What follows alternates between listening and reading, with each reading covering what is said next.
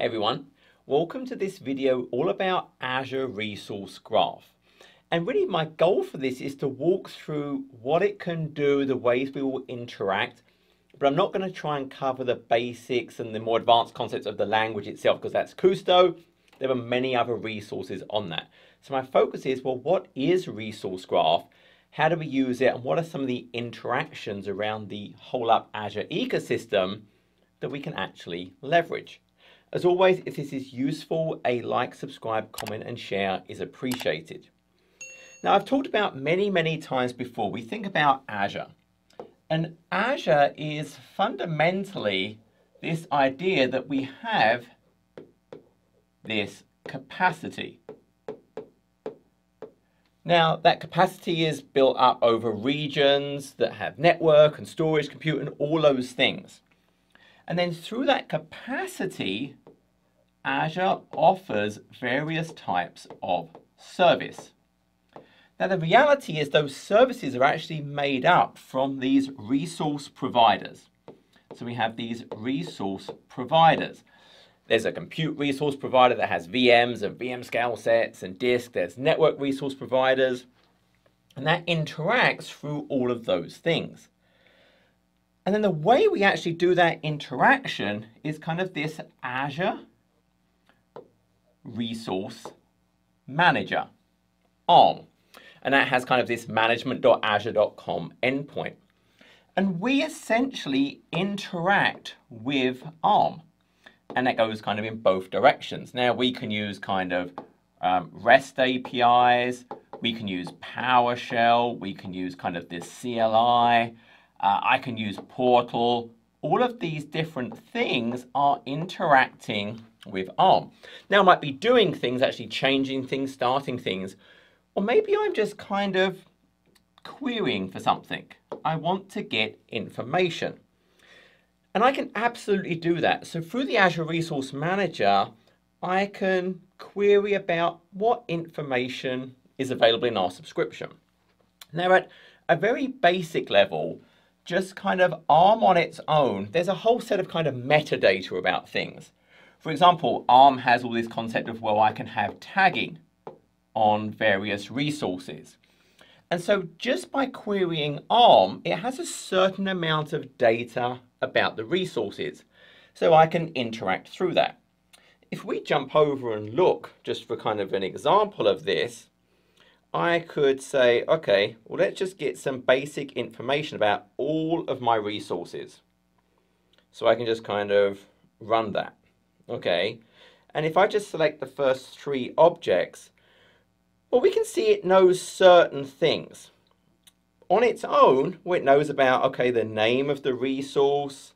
It knows about the resource group name, the resource type, the location, and the resource ID. And also it knows the tags. So just by interacting with ARM, I can get that very basic detail. But then if I go and actually look at a particular resource, I get AZVM and format that. Now there's a huge amount of information here. But to get that information, what is now actually happening is ARM now has to go and talk to the particular resource provider for that resource to get the additional information. So if I'm querying just very basic name and ID and tags, ARM kind of has that metadata available. If I go deeper into the resource, well, now ARM will actually have to go and communicate with the various resource providers to get the additional data, maybe extended sets of information. And then you can imagine, well, ARM itself actually has various throttles in place. It takes a certain amount of time to actually get information back. And if I have a more complex query, well, I might have to talk to multiple resource providers, multiple types of resource. Imagine I want to find out about the virtual machine, its private IP and its public IP. Well, remember the way ARM works is they are all kind of distinct resources. Inside Azure, there's absolutely the idea of, yes, I have the VM. Then that VM links to an actual network interface object. That network interface object links to things like a public IP. So straight away, I kind of have these three different objects I would have to interact with. So if we go and look at the PowerShell to get what seems very basic information, well, sure, I can go and get the virtual machine I want, and I could just look at that kind of straight away. Okay, there's the VM, and we can see within that, well, there's like a VM ID, and there's a network profile. There's various things it links to.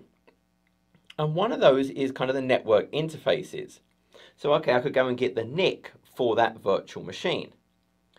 And then once I know the NIC ID for that VM, I could actually go and get the NIC object itself by getting the getAZ network interface.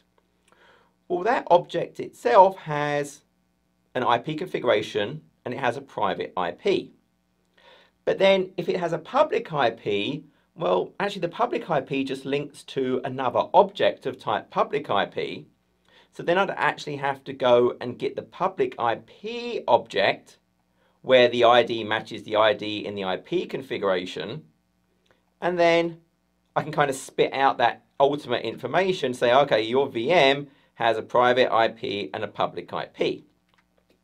But you saw we're kind of bouncing around three different objects, the VM object, the network interface object, and then ultimately the public IP object as well. And I can really think about, well, that you saw each one of those took a certain amount of time, because for each one of those, it's okay, it's talking to ARM, it's finding the right resource provider, getting that result. Then it does another query, okay, well now I need it about the network interface. Then another query, now I need it about the public IP. And each time, it took a certain amount of time. Imagine that now over hundreds of resources, or maybe over hundreds of subscriptions, I'm trying to get that data for. And it gets very, very complicated. And as I mentioned, ARM does have limits on how many queries I can run, how many read queries and how many write queries. Now, we can actually go and look at that. So if we jump over again, I can actually look at kind of the debug header, and I can see, well, what is, if I clear the screen quick, if I do -debug, I'll actually get all of the kind of HTTP headers. And those HTTP headers all the way at the top, here we go. Okay, so I've got the HTTP response. Within this HTTP response, we can actually see things around, let's just get this in, those details about my quota. So you can see here, I have this rate limit. So my rate limit remaining subscription reads is 11,980. So I basically get 12,000 of these reads per hour. And I think it's 1,200 writes per hour. So there are actual limits on these things. I can't just do an unlimited number of interactions. I can also get the same information from doing a REST query. So here I'm just creating an authorization header based on my current context. And then I can just make a request to my subscription, and I can actually look at that header, and I can see, okay, for right now, just another hour, I have 11,999 left. So there is a limit on how much I can actually interact with the Azure Resource Manager. Now, it's a huge number, but it's finite. And so depending on what I'm doing and how complex those queries are, that throttling may become a problem, but also just the time it takes to do anything can become a problem as well. So we have the Azure Resource Graph. Now, the Azure Resource Graph is actually a resource provider. So we have the idea that one of these resource providers is kind of this resource graph. And what the resource graph does is it basically has its own database of information about all of the objects in Azure through the Azure Resource Manager. And the way this works is every time I do something through the Azure Resource Manager, it actually notifies the resource graph. So hey, there's been a change made, well, that gets told to the resource graph, which obviously then updates its database. Additionally, periodically, the resource graph does a full scan in case something got missed. Maybe there was some change outside the regular means to make sure its database is always up to date. Now, with this, I can super efficiently, sub-second, across hundreds of subscriptions, query for information about my Azure resources. Now, when I do a query against this, again, I'm coming through the Azure Resource Manager, but now I'm targeting the resource graph, resource provider, as long as I have read permission. So I need read permission to the object. As long as I have read permissions on the identity and access management of the object, it will get returned in my results. If I do not have read permission, it won't get returned in my results. It just simply won't show. It won't say no access. It just won't get returned in those results. Now, the Azure Resource Graph is free as well. Just like ARM, therefore, there are throttling limits in place, but these throttling limits are more based around how many I can do kind of every 5 seconds. And let me just show you that kind of throttling, because it's kind of an important thing to understand if we start using the resource graph in a big way in how we want to actually interact and send the queries. So here what I'm going to do is I'm actually going to use the Azure Resource Graph, and I'm firstly just going to do a very simple query. Now straight away you'll see kind of my query here. It looks exactly like Kusto. So hey, the table, and then my kind of query. And once again, I'm adding kind of that dash debug. So that will get me the various headers that it's using. Behind the scenes, the PowerShell is using the REST API. So now if I actually go and go through this, here we go. So what you're going to see here is, hey look, quota remaining is 14 queries. It resets after 5 seconds. And likewise, just like I did with kind of the ARM, I could do exactly the same thing through the REST API. If I call the REST API here, look at the headers, you see exactly the same thing. Now, because it's every 5 seconds and I took more than 5 seconds, I'm back to 14 for the next 5 seconds again. And I'd have obviously the same content as well. It's returning those actual results to me in JSON format. So the key point here is if I'm going to use Resource Graph and I want to do like a lot of interactions, don't try and send 60 queries in one go, because you're going to break the quota. What you'd want to do is kind of send 15, wait 5 seconds, then send 15, wait 5 seconds. So you're going to do it in batches. Now, there are ways you can actually contact Microsoft and get that quota extended. So there are things you can do.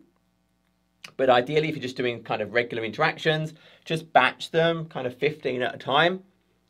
And that should get you past any kind of throttling limits that are in place. So let's actually take a look at this. And really a very easy way to interact is just by going and looking at the portal. So if I jump over to the portal, we can actually go and head over to the Resource Graph Explorer. So I can just type Resource Graph, and you're going to see Resource Graph Explorer. Now, straight away, you can see there's these tables on the left. Now, these tables are kind of the different namespaces where we have the various types of data. Now remember, this is targeting the Microsoft.Resource Graph resource provider. It's still using the management.azure.com endpoint. It's not some different endpoint. It's not some different authentication. It's going to use, though, that Kusto query language that we're used to with Log Analytics or Azure Data Explorer. I can do all the fun things I can do with those things.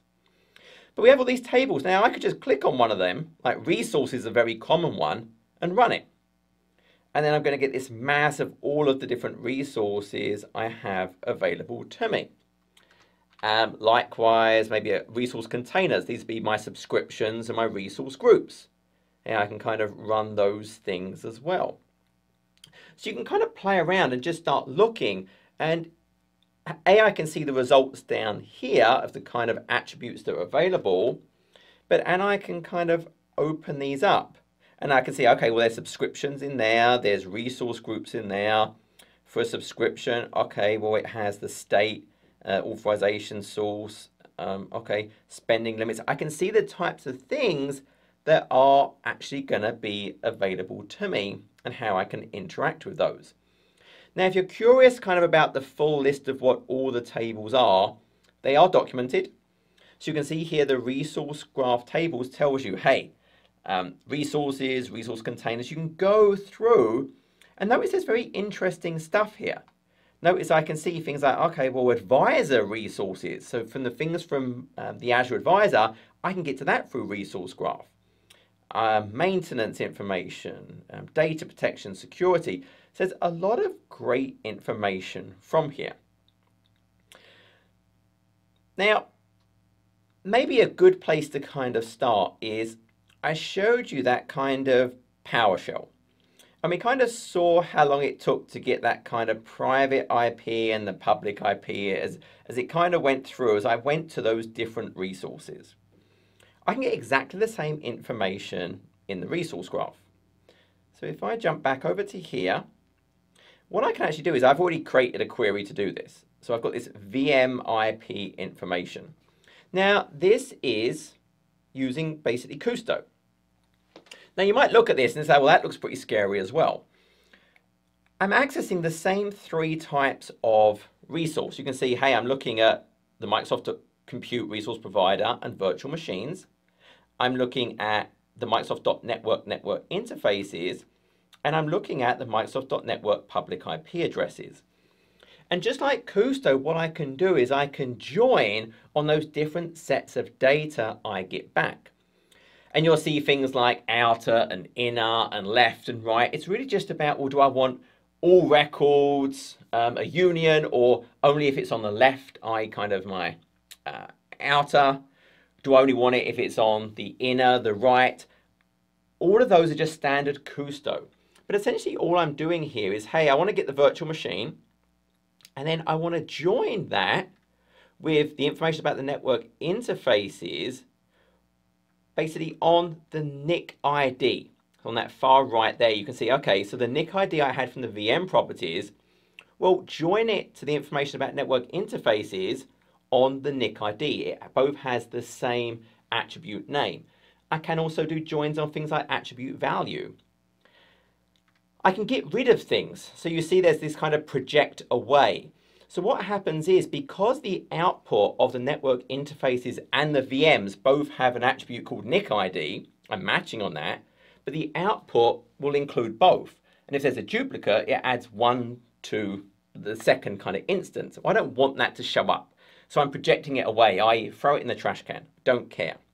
And then I just select, well, I just want to kind of project out of this join the union of that information. I want the VM ID, the VM name, and then the private IP, which I got because, remember, the private IP is a property of the NIC. I can actually go and get that properties.private IP address.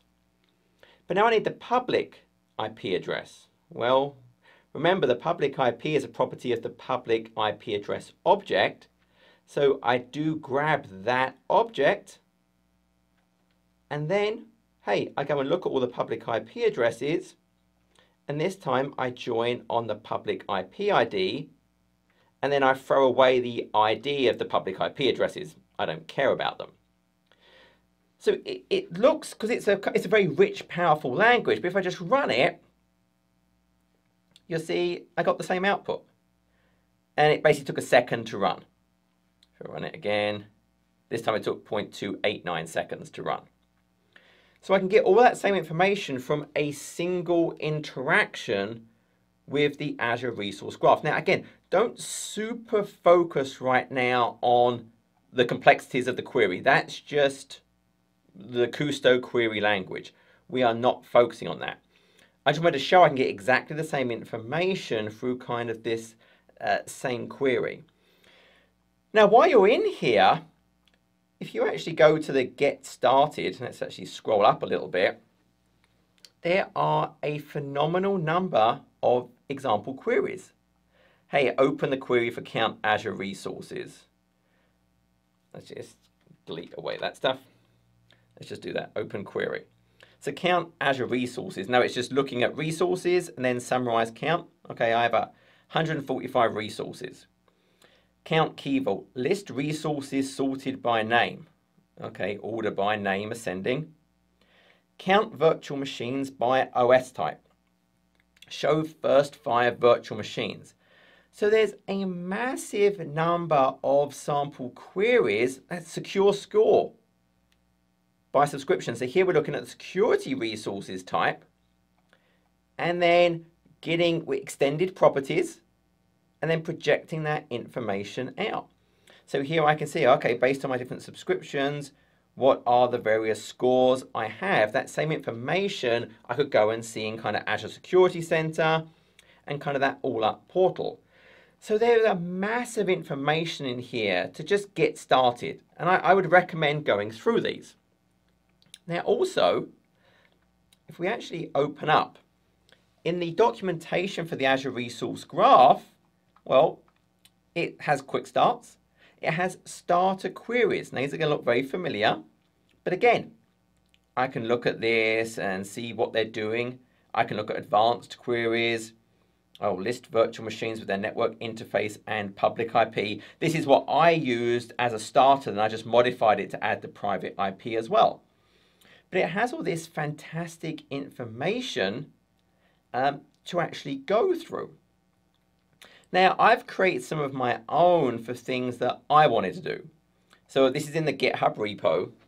For example, here, I created one that looked at the Azure Advisor. And basically, I wanted to know where it was a recommendation for a virtual machine. So if we jump over again, I should run it over here. So we'll do Resource Graph again. And if I paste this in, so we can see, hey, look, I want to look at my advisor resources where it's a recommendation. That's kind of the important point. I want it to be where it's a cost category. And I only want to know if it's a virtual machine. And then what I do is I basically project out various properties. The current SKU, the extended target SKU, and then I look at, well, what is the 95th percentile CPU use, memory use, and network use, and then tell me that stuff. So if I run that, it says, hey, look, currently you're running these VMs. We recommend you use these VMs.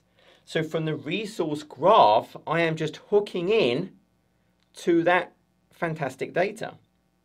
Now, one of the really nice things here for the virtual machines is they're adding more and more actually to this.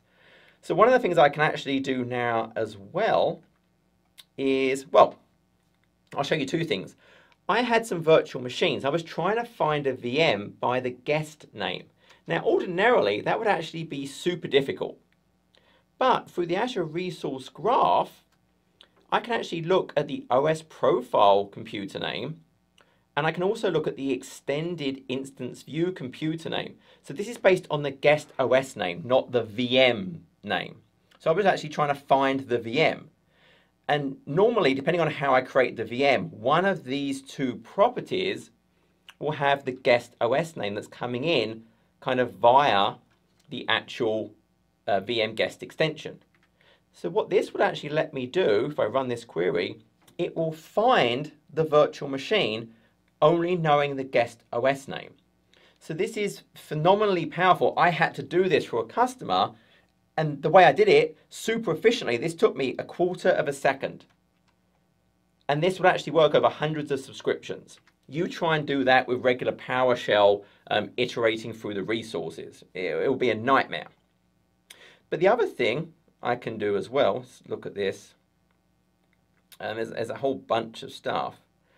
But I can also look at, for example, unused resources. So let's say, hey, I'm trying to find all my unused managed disks.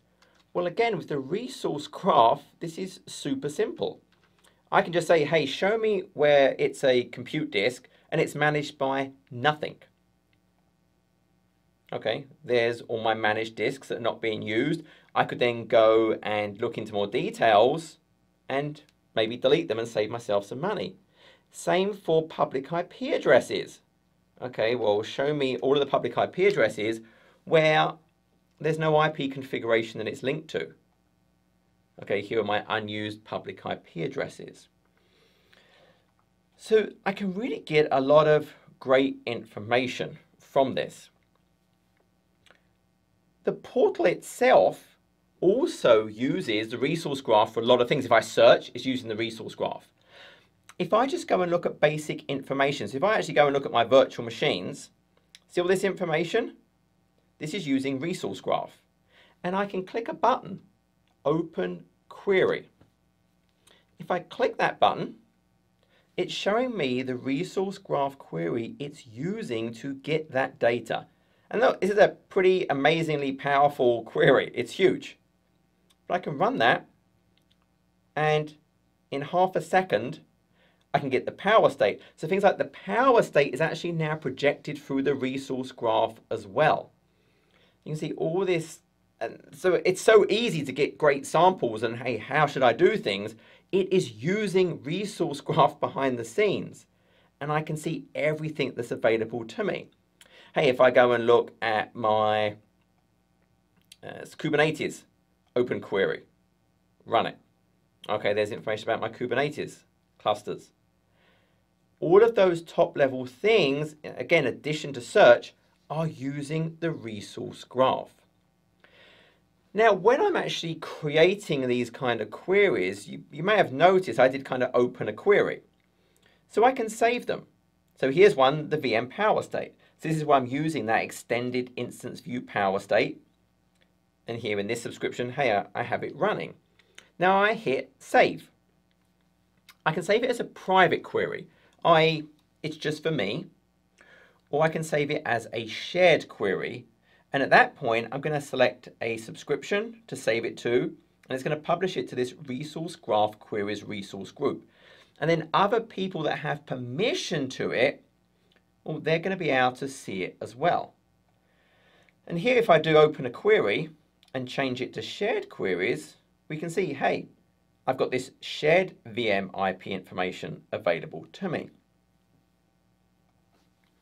If I go to resource graph queries, here I can actually manage all of those shared queries. I can select it, and here I can actually modify it for one thing, but I can actually change the access control to say, well, who should actually be able to use that shared query. So I really do have a lot of power, not only of what I can do, but how I can kind of share and interact. Now, by default, it's just going to query across kind of here all of the subscriptions. If I'm using the REST API, I can also set a query scope. And this is super useful. If you imagine in my kind of structure, maybe I have management groups. Maybe I have a dev and a prod. What I could say is, well, I only want to see maybe my dev environment or just prod. So I can actually set a scope as part of the query to say, hey, I only want to see this. I can also pass that if I'm kind of from a PowerShell that I can kind of set what that target scope is as well. So I can restrict it to a certain scope of the things I actually care about. So here it's showing, hey, look, I could set a query scope of, for example, a management group. I could set it, for example, at which subscription or subscriptions I want to be included as well. And it does allude to the fact that, remember, that there is a limit. It's 5,000 subscriptions by default it will return. After that, I can do things like paging. And actually, the documentation does talk about that. So it does talk about if I have a large data set, it tells about how many records will get sort of returned by default. And then it talks about how you can skip records, you can get paging on the records. So if you have really, really large sets of data, I may need to be doing that. So that's me sort of operating through the resource graph. And as I showed earlier, I can do this through PowerShell, through the CLI, and the documentation actually shows you, hey, doing it through .NET, through Go, through JavaScript, through Python. I really can call this from really anything I want. If I was to look at my sample code, I didn't even get into these. I've got examples about finding scale actions in your cluster. So that's by looking at the resources. I used this to find out if a virtual machine scale set had scaled.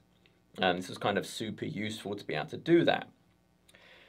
But here, I can actually say, okay, well, if I just want to search, I can use the search AZ graph.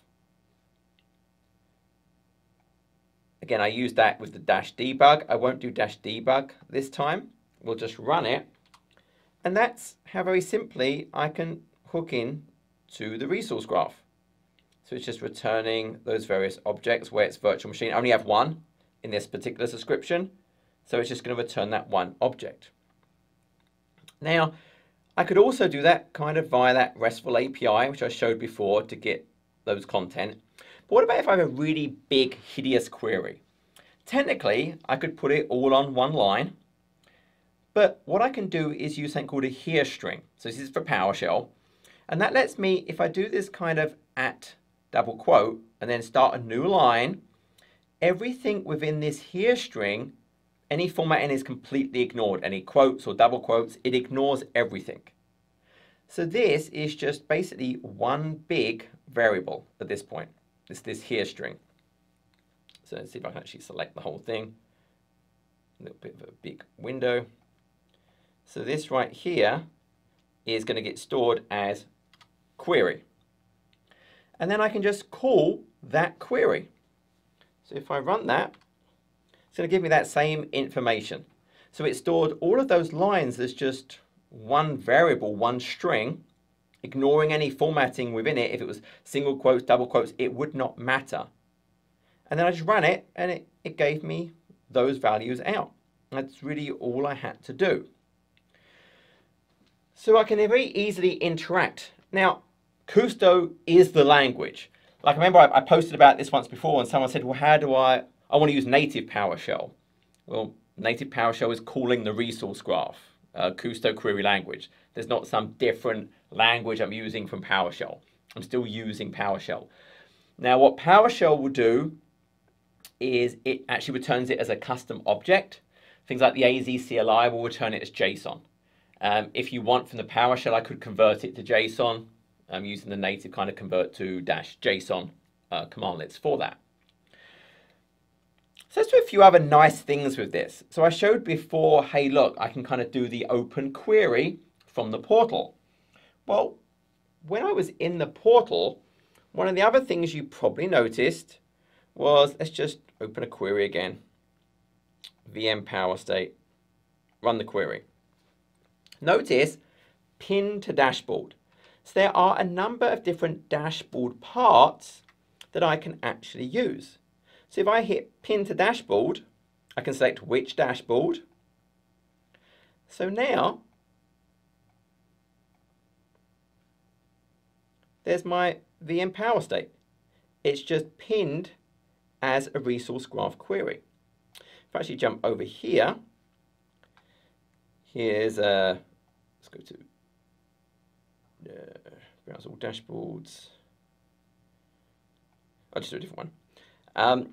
From here, for example, I could select to add. So if I do edit, notice over here, I have all of these different things: resource graph single value, resource graph chart, resource graph grid. And I could just add these in. So if I did add, for example, there's that resource graph single value tile. Or I could kind of drag in a chart over here and hit save. So you would just hit configure tile and it's giving me a default query. And I can kind of run that. And if I like that, I can just do update pinned part on the dashboard. So it will now set that part to use this query. Likewise, for example, you can see, hey, I've got this configure tile over here. So for this one, okay, well, that's doing the different types of resource I have, and I may like that. Or maybe I wanted to do something else. Maybe I do that VM by state, whatever I want. I would change the query, then update the pinned part, and there it is.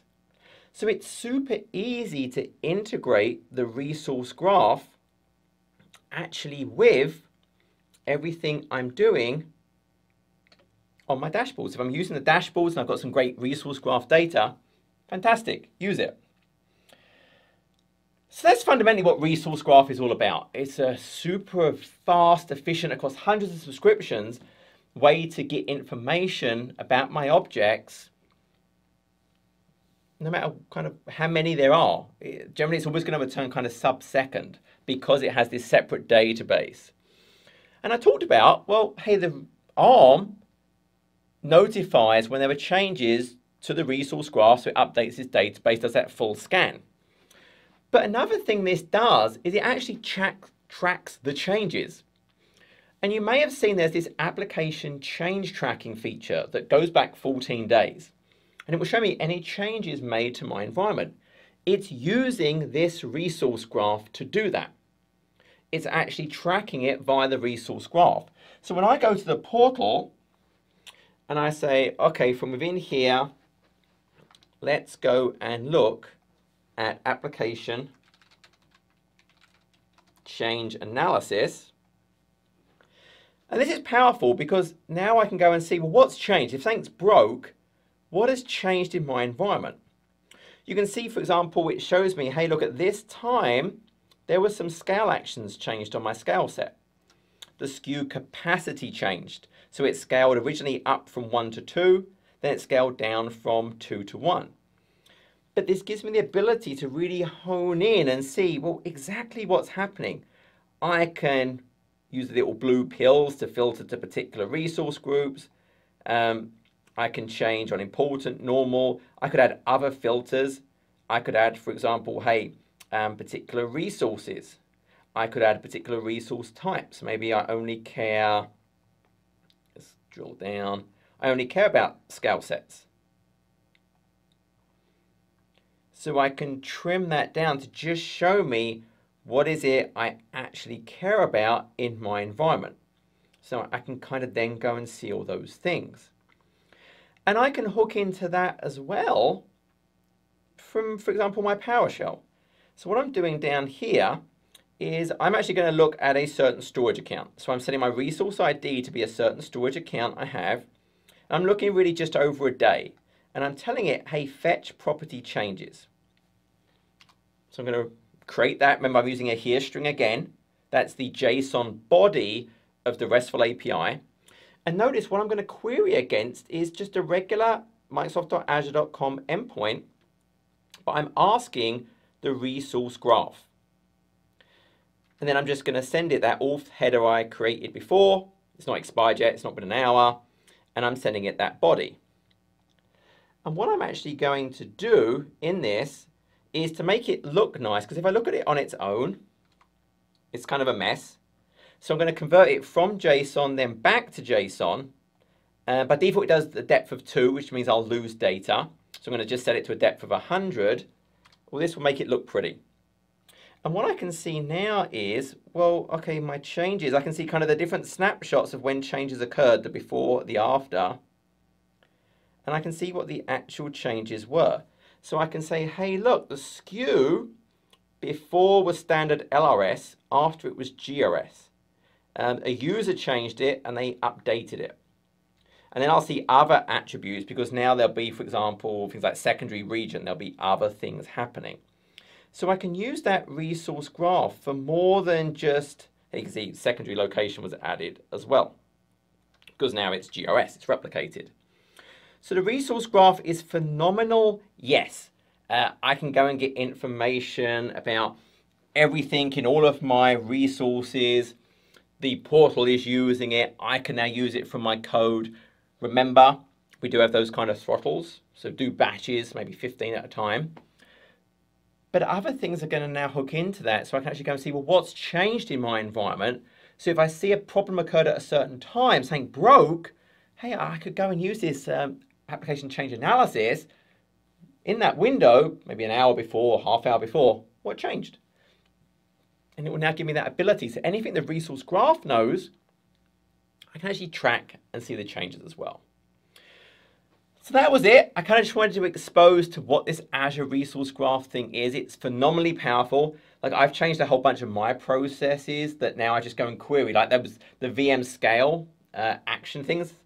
I now just use a resource graph to find out, hey, what scale activities have occurred? And then I can kind of act on those things. So I definitely would recommend go and look at this when I'm trying to find information about tons of samples. Again, the portal has that open query so I can see what it's doing behind the scenes to work it out. But go and have a play. Documentation is fantastic. Gonna need to learn Kusto, but learn it anyway. Log Analytics, Data Explorer, they're all using this. And it, again, looks pretty big, but I'm just really, if you use SQL, Transact SQL, you select, hey, the attributes I want, then you might join across things. It's really the same concept. It looks big because I'm just, hey, I want to get these bits of data, and then, hey, if these things match across different tables, then I want to see these unioned attributes. That's really all it's doing. So I hope that was useful. Until next time, take care.